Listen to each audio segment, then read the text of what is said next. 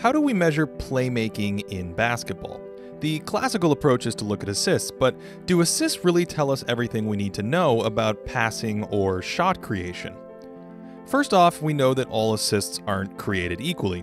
Some assists are incredible passes that could be finished by nearly anyone, and other assists come off idle passes where the receiver does most of the work. During the Doc Rivers Celtics years, Rajon Rondo would pile up a huge number of these basic assists by hitting skilled players like Ray Allen off of his movement, or Kevin Garnett, who would then drill long jumpers. Compare these assists to this dime from Kobe Bryant, where the defense reacts to his scoring threat by double teaming him, which creates a 4-on-3 power play and leads to a good shot for the Lakers. Sometimes creating shots for teammates like this doesn't even directly lead to an assist. On this play, Denver doubles Kobe, leaving two teammates open, yet nothing shows up in the box score for Bryant, even though he caused the defenses to leave his teammates unguarded. Years ago, I was so curious about these opportunities that players created for their teammates that I began obsessively charting thousands of these plays to study them in detail. Even though there's no traditional stat measuring shots created in the box score, it turns out that the right combination of box stats can accurately estimate how often players create these opportunities for their teammates. This box score measurement of shots created, which I call box creation, is an estimate of the number of open shots a player creates for teammates by forcing help defenders to react. Unsurprisingly, Rondo repeatedly led the league in the difference between his assist totals and his shot creation totals. Furthermore, the particular combination of box stats needed to approximate shot creation revealed some valuable insight about offensive success in basketball. Players who don't threaten defenses with their scoring, like Rondo, have high assist totals but low creation totals.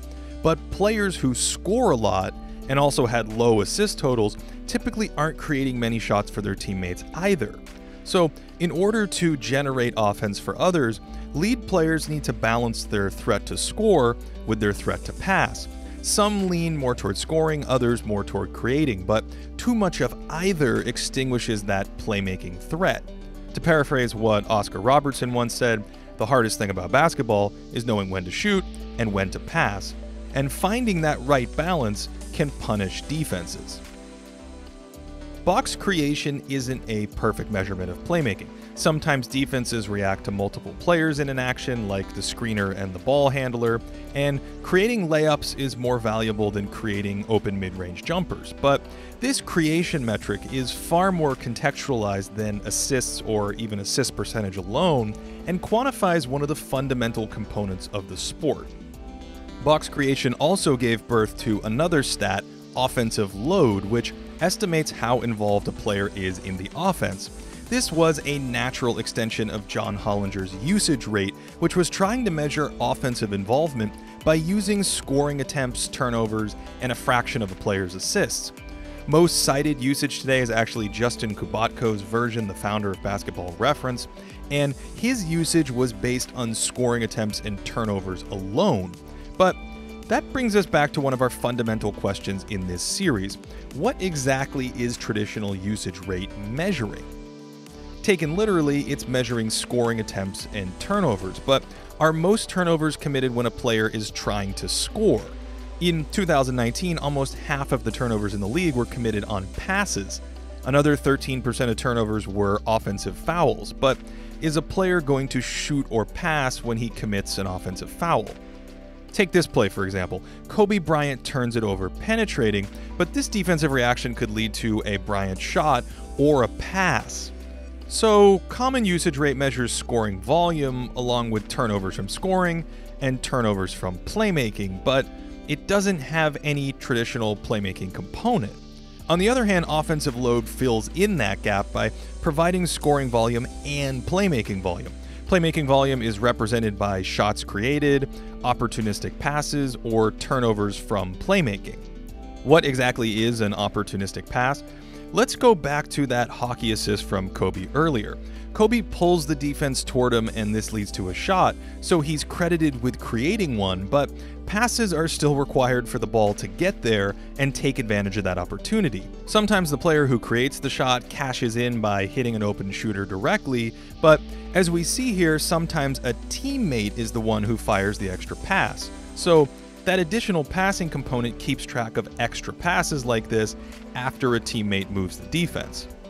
It also keeps track of passes that exploit openings for other reasons as well. This defender is momentarily preoccupied with cross-screening action, and that slight window is somehow enough for Magic Johnson to capitalize on it. Passing ability itself can be viewed as related to but separate from shot creation. So, to complement box creation, I charted thousands of passes like this and scored them as either elite passes, good passes, missed elite passes, or missed good passes. For example, when a team has a wide open layup but the player never makes the pass. Then, using both the number of passes a player connected on and the number of passes he missed, I created a metric called passer rating to estimate passing ability. Passer rating relies mostly on the box score to detect relationships between traditional stats like assists and a player's role in the offense, as well as looking at what percentage of a player's assists lead to layups, indicative of higher quality passes. It's then converted to essentially a 1 to 10 scale so it feels intuitive. Passer rating can overrate taller, conservative guards, but otherwise it gets players pretty close to where manual tracking gets them. Its other potential weakness is underrating big volume scorers because huge scoring numbers drive down passing in general. This is more of a philosophical preference, as most massive scorers call their own number instead of fishing for these better passing chances, even if they're more capable passers in other circumstances. Either way, passer rating and offensive load allow us to make inferences about on-ball and off-ball playmaking that are impossible to detect by looking at assists alone. Some low assist players are great extra passers, while others are fairly weak passers who happen to have the ball a bit more. Note that Andre Iguodala's small load implies he's a strong extra passer, whereas Jamal Murray's above average load suggests he's not a great on-ball playmaker. One other subtlety to consider here: much like true shooting percentage doesn't tell us the types of shots a player takes, passer rating doesn't differentiate between a great pick and roll passer or a great transition passer. This is a natural downside of compressing any complex skill into a single number measurement. Fortunately, advancements in publicly available passing stats will help expand this in the future. We already have access to data like number of passes made and potential assists, and it's only a matter of time before we start quantifying the types of passes players make. So, how do these concepts look at the team level? Well, box creation has a moderately strong relationship with offensive rating. That blue trend line tells us that as a team has stronger creators, its offense is generally better. That abysmal offense in the lower left is the 2012 Bobcats. They lacked any shot creators, whereas the best offenses of the decade all live in the upper right, powered by the game's elite shot creating engines. Passer rating has a weaker direct correlation to team success like this because team passing is often more about connective tissue that exploits the advantages that these stars create. As a result, the top offenses are somewhat more likely to feature strong passing talent that can supercharge a team, whereas really poor offenses are less likely to have good passers, and offenses in between can largely go either way. By the way, assist to turnover ratio has often been used as a proxy for a kind of passing efficiency, but this breaks down because turnovers and assists come in radically different varietals. An 80% completion rate on a pass like this will result in incredibly efficient offense, but a 90% completion rate on a vanilla inbounds pass won't really help an offense. So different kinds of turnovers have different impact based on what the turnover prevented from happening. A turnover while trying to score prevents that particular scoring attempt from taking place. The value on those attempts varies quite a bit depending on the player. Whereas a turnover on an idle pass early in the shot clock prevents the entire possession from unfolding, so a team loses the value of a possession. We could also have a turnover on a high-risk, high-reward pass that often prevents a layup from taking place, which would have incredible value. That means that never trying high-leverage passes will suppress turnovers, but completing 100% of these idle passes in this hypothetical yields a status quo offensive rating of 100.